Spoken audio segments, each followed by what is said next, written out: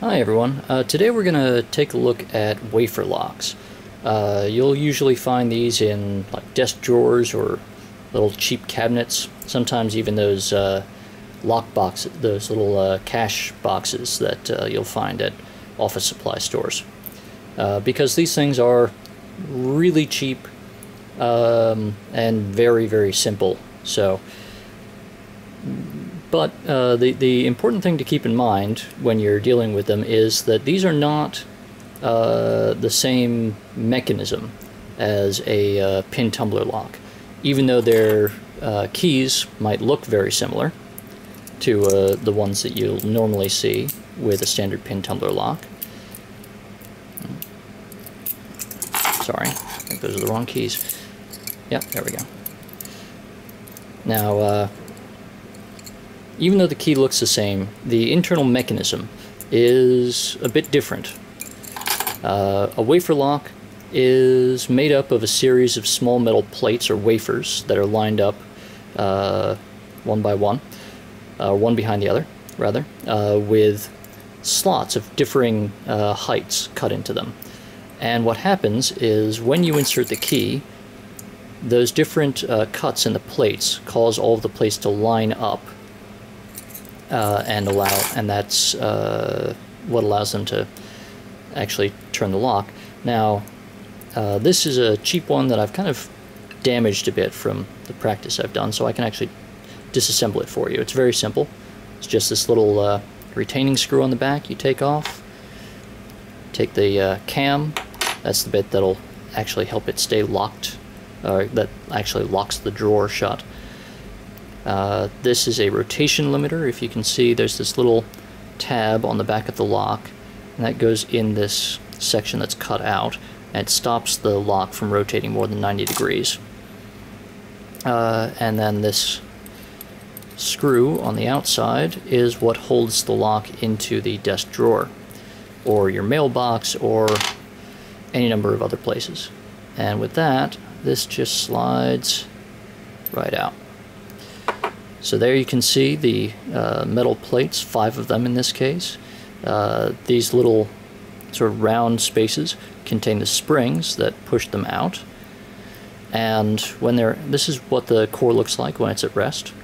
And if you look inside the shell, you'll notice it has these 4 large grooves machined into it. And those tabs on the wafers fit in there and stop the lock from turning too much. I mean, these are very cheap, so they probably turn rather more than a well-made one works. But so that's the mechanism that we're dealing with here. And when you're trying to pick it, I find one of the most useful tools for these is the double ball or snowman pick. And you can just stick that in there, and you can see it's going to just wiggle them around. So let's take a look at one that actually works. Here's a functioning one. Same, don't let the body size fool you, they're the same lock, just this one is for a thicker drawer, so the tail on the core is rather longer. But that's really the only difference. So we're going to stick that in our vise and lock it up, making sure that the tail piece is still able to rotate.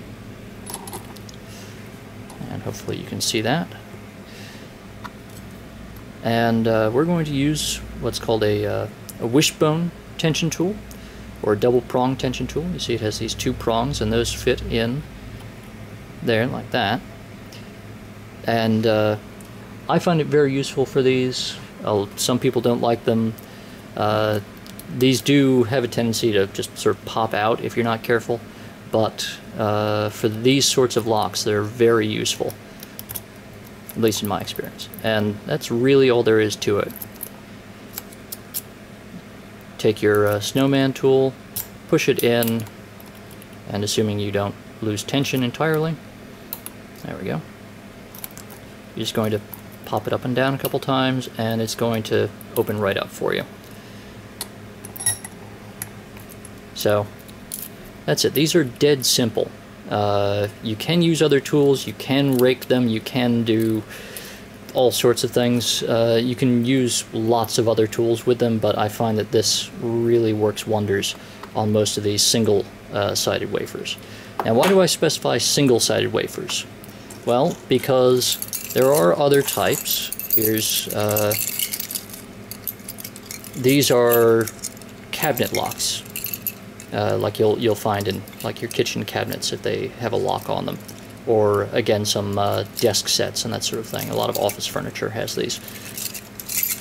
Now again, it's a very simple mechanism. You turn the key and that pushes that latch or bolt out, and that either fits into a slot or just hides behind or just sticks up behind a piece of wood or metal that the door has to move past. But take a look at this key here. You'll notice it has bitting on both sides, and that's because, if I can get the light here, which I can't seem to, there are actually opposing sets of wafers. There are wafers with springs on this side and wafers with springs on this side, and you have to push them both into alignment before it'll turn. So it does complicate it a little bit, but there is a very useful set of tools made specifically for these sorts of locks. You can use them in other wafer locks, but they don't always fit. And that is this. You'll see them sometimes listed as either wafer picks or wafer jigglers, and for these types of locks, they are pretty useful. Basically what you do is you take any one of them and you just wiggle it in, just wiggle it around until it turns. And again, these are very, very cheap locks I picked up at a hardware store, so they'll probably open to most of these. Yeah, there's another one. And but I have used these on much more expensive and much fancier locks of this same type, and they are very useful if you find yourself dealing with, say, steel case or what's the other one? There's lots of the big office furniture manufacturers will use locks that will open very easily with these, even the very high-end ones. So, hopefully, that's given you some idea about how to attack wafer locks, and you know, just try them out. Don't be intimidated by the fact that the mechanism is different. These are generally even simpler than all but the absolute cheapest and lowest quality pin-tumbler locks. So, happy picking, and you'll see why I did this before my next video.